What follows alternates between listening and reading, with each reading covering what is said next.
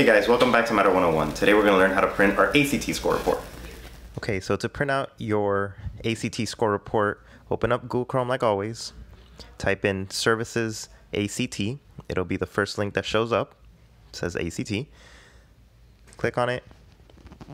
When it opens up, it's going to ask you for your user ID and password. Type those in.